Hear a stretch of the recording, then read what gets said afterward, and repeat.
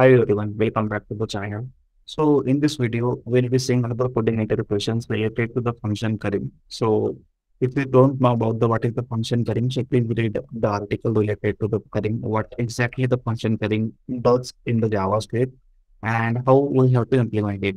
So basically, I will tell you a few things over here. So we have taken two examples over here. So for the one is addition, another is for multiplication. So we have two ways to do this with a normal function and another will be the arrow function. So we'll be seeing this with the addition with the normal function and multiplication with the arrow function. So we'll be having two approach to do the same application, same example with a multiple way. So okay. So basically, most of time we pass like this. So let me write it. So we pass argument like this. Add one something kind of this. Okay. So this is kind of the argument we usually pass to our function basically.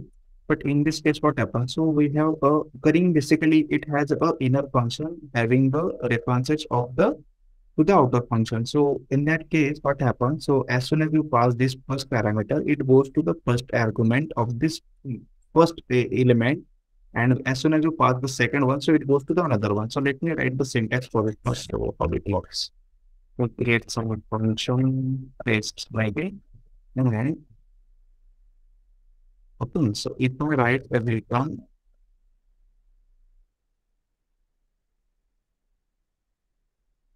on the function here, like b or something, it will arguing by b here. Okay. So okay. So now what happens? So as soon as you pass 2 here in this one, so it will be the first argument and the second argument will be 3 over here. But what happens? So if I write like this return a plus b, so it will be hard coded right now. So what will happen in this case? So first one, right now we have to do for the n number of the arguments. So we are not know how many argument we will be asking in the interview. So that is why we have to create a dynamic currying function over here to do this. Suppose I call this function like this now. Or now it's 1, 2. Yes. Okay, so it is returning 3 to us. Now, suppose I want to pass another here, or I want to pass 3 now. So in this case, it will fail because we have calling only 2 functions over here.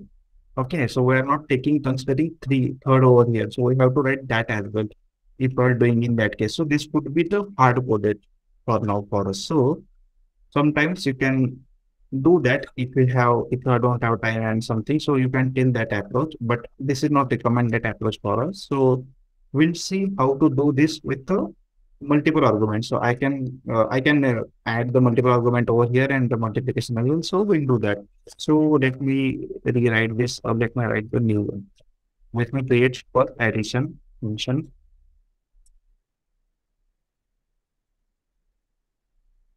and it will having the first parameter towards.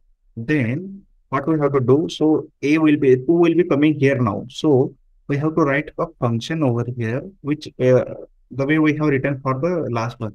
So it will be return function, it's for minus function. Okay. I mean, it will be validate another argument to us. So now the thing. So what will happen here now? If we are doing like this, so we have to do one check over here in between. Suppose what will happen? So as soon as we call this one, so it will return to addition as a 5. Now the A will be 5 and C your second argument will be 5. So in that case, let me show you how it works. For return, we'll check that if the B is present or not there. If it is there, then we will add it. A plus B, it's return B. Okay. This is how we do this. So basically, in this case, what we are doing here, let me do that. Let me show you. Okay, so we are checking not. Okay, what I can.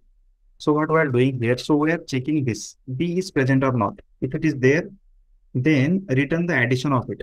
Else, okay, so B, okay, we have to return A only. So what will happen here now? So as soon as we call the first, so 2 will be here, your 3 will be here.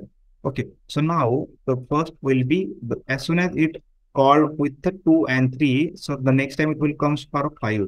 So first argument will be 5 because of we have did already addition of it because B was present over there as a 3. So we have already called it. So it will return 5 next time. Okay, and when you are calling with this 5 now, so 5 will be coming here as a 5, and this will be your first 5 and second 5 will be here. So this is how it get executed. So let me call this. Sorry, log. Let me call this only. So okay. So now as soon as we call it, the output 23 over here. So as soon as we are adding the multiple argument over here, it automatically taking it. So two things over here we have to check. So first, whenever the first arguments return something, it will every time it will goes to here, and the whatever the next parameter will be going here. So in the right now last case we will check. So how when this get executed at the end. So in this case, if you see, it is written 27, 23 till this one. So right now you don't have anything in here. So what we'll do here, so B will be your, at this time, we don't have anything here. So it is will be undefined. Okay. So B, we are checking here. So B has something or not. If it is not, then return A. So A means what? A means addition of all these things. So this is how it is working over here. So this is the one approach to do with the normal function, and we can do with the same thing with the uh, arrow function. So let me show you how to do that as well. For multiplication, we'll do that. Okay, so what we can do, we can create one variable with the multiplication. Let's create multiplication. Okay, so now what the same way we do. So A will be here, first argument, and we can pass as a B as a second argument. Okay, and now only one thing we have to do over here. Same thing we have to copy and put it over here only. Okay, so change only this multiplication. Okay, now we'll call this thing with the multiplication. To understand, let me remove these two things from here. Okay, so now you can see the output now. So multiplication, how it is doing basically. So same way we are doing, only the thing what happening, we're just rewriting this return function and all these things from here.